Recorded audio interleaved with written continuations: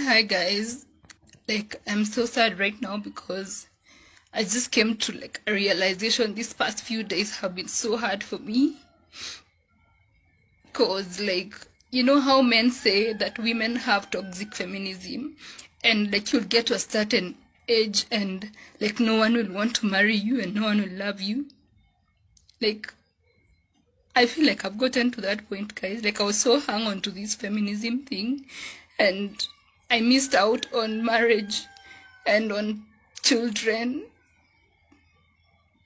And now I'm at a point in my life where I'm so bitter.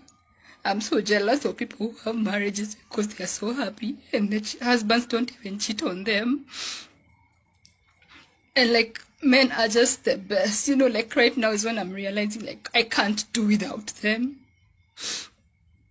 And right now I'm I don't care if you are rich or poor, tall, dark, handsome, ugly. I don't care, by the way.